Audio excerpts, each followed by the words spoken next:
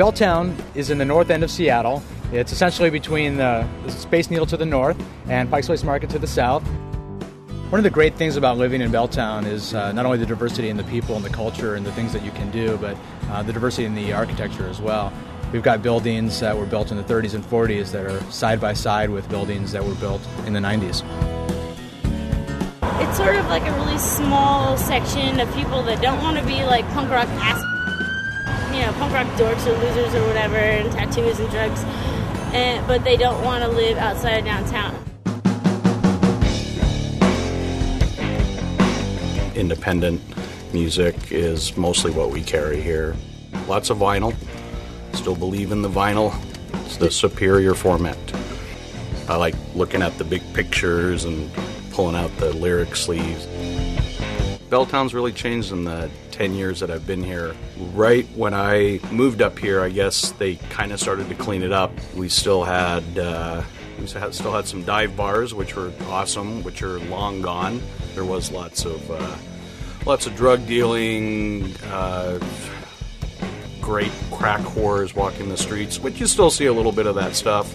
It's definitely cleaned up quite a bit. It's got to be safe for the people to live in the condos. The Crocodile Cafes right on the corner, lots of bands playing there, like pretty much every night of the week. One of the things I think that's really important about the Crocodile is that it's an institution, and Seattle doesn't have enough institutions. I think Belltown's a unique neighborhood in that it is right adjacent to downtown and to the water, and so it's one of the easiest places to live and not have a car and still go out and do interesting things. When I first opened, it was really abandoned and sort of forgotten, this sort of gem of an area adjacent to downtown but with a different character. Now it's pretty vibrant. We had the whole grunge thing, we got everybody, and then the genesis of the music scene was Seattle, so we were packed all the time with Seattle bands. Nirvana, even after they were really famous, did a secret show here. The Strokes on their way up more recently. Dave Matthews has done a secret show. Franz Ferdinand, Yoko Ono. Cheap Trick played 3 nights. They played a different album each night.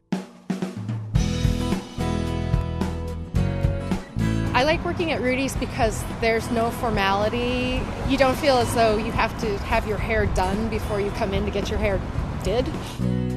We don't really have as many like punkers or people with wanting mohawks, although we do get a little bit of that too. We get pretty much all kinds of people.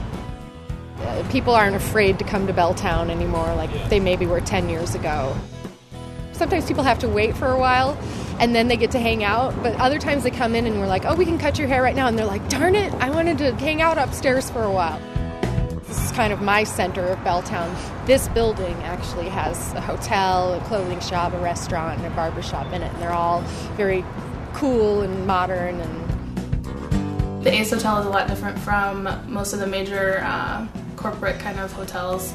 It's kind of like a family environment. You get people that recognize you and you recognize them. 2 room savis. All the rooms are different layouts. Belltown is kind of off the beaten path a little bit. It's starting to get a little bit more popular. It's kind of a neighborhood community feel, but there's still a lot of really hip things going on. There's a little place that opened up called The Apartment. Sea Sound is great. Viceroy is definitely really fun. Wasabi has a great happy hour from 11 to 1, so if you get kind of late night sushi fix, you can do that. The neighborhood was quite different when I opened up. We had a lot of drinking on the street and people sleeping in doorways. So over the past 11 years, the neighborhood has changed quite drastically.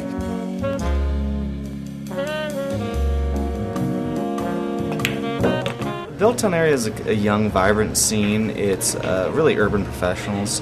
People have moved from the outer areas back into the city, and it's really kind of revived city life. First and Blanchard is really the heart of Belltown. All the clubs have grown from this area. There's always something to do, whether it's 12 o'clock in the afternoon or it's 12 o'clock at night. You can always find something open. Most of the people that come to Belltown just don't know how to play pool. They're here just to have fun, rent a pool table. Most people kind of grasp the game, but they're not going to know the real rules. I personally don't know how to play pool.